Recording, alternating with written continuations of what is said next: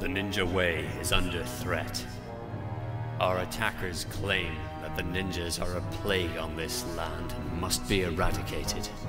Our biggest fear is not them, but those who might believe them. After all, convince the people that there is a war, and they will choose a side before we ever have our say. My worst fear is that they could even be right in all of this. Let a cart roll unchecked for too long and eventually the wheels will always spin off. I can't help but wonder, is that us? Are we out of control? And if we are, how much longer can we last?